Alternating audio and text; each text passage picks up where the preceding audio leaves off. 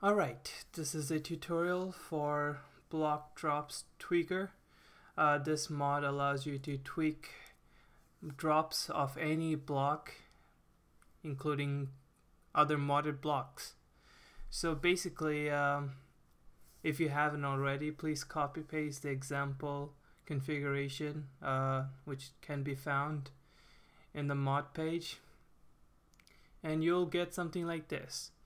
Now, it might seem a little bit confusing, but it's actually really simple. So keep that in mind that by default, this mod doesn't affect any blocks. So if you want to change a drop of a block, you need to explicitly say which block it is. So how do you say which block you want to change the drop of? Well, pretty much you put this key in here. Which means in this quotation, this first word is your item ID or the block ID, which is in this case stone, and then you put a comma, and after that you put the metadata, which can be 0, 1, or asterisk, which means that it will affect all the stone of every metadata. And then if you go down, you should see a chance, which just basically chance for the drop. So in here, if it was 1.0, it would be 100% chance for this item, for this block to drop the items. So 0.1 means it's 10% chance. The fortune level override, if it's on, then the fortune level of your pick will increase the chance for you getting the drop. So if it was false, then the fortune level wouldn't matter. Then we have the silk touch override, which basically means if it's on, then silk touch won't affect the block drop. So you could mine stone and you would get stone instead of this block drops if you had a silk touch. So yeah, and then you can put even more blocks as much as you want. So this is not an easy way to configure, although due to the limitation of the configuration system by the Forge, you'll have to actually add the blocks first you want. So just copy paste this and keep adding bunch of blocks, and don't worry about the settings. Just keep adding the blocks you want to change the drops for. And then once you do that, and once your Minecraft has launched, you can go to the block drops tweaker configuration, and then you should be able to configure it better using this. As you see, there's no way to change the blocks here, only the settings and the drops of the block. So let me join in on a world really quickly and show you how it works. So as you noticed, if you haven't, it's set to 10% chance.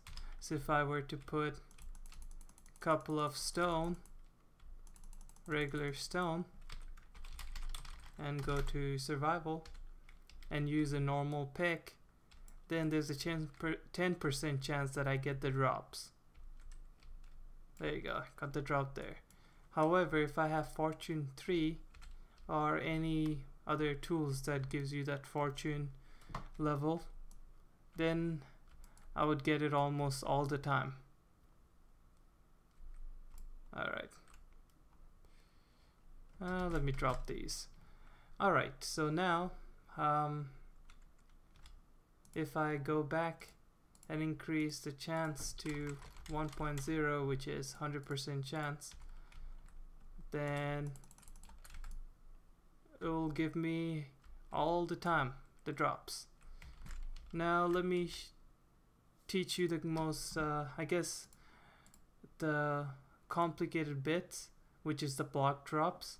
So basically when you're configuring the drops of the block, you can have a lot of items as the drops, and what chooses this drops depend on the weight of the drop itself. So let's start from the beginning.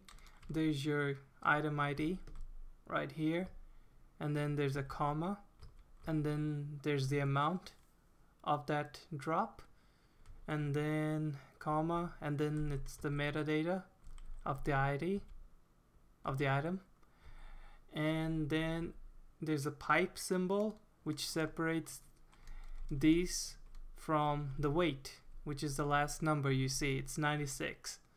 That's the weight, and I'm using weight as a chance. So 96% chance of getting an iron ingot and 4% chance of getting a gold. That's the most easiest way to use weight. So yeah, that's basically how this works. So I will get gold anytime soon. Come on. You can modify almost pretty much any blocks you want. Mod it, vanilla. There you go, I got gold.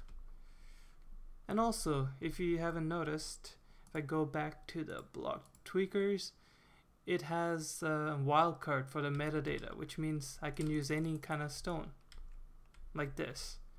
But if I were to go back and change this, well, I will have to go back to the actual config, and if I set to 0, then it would only work for stone and not other variants of stone. So yeah, that's pretty much how to use this mod. See you guys later.